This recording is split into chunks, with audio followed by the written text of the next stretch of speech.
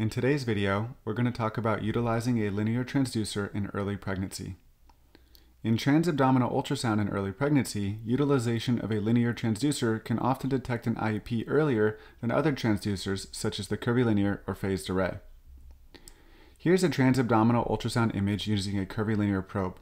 The probe is held in a sagittal orientation over the pelvic region with the probe marker oriented towards the patient's head.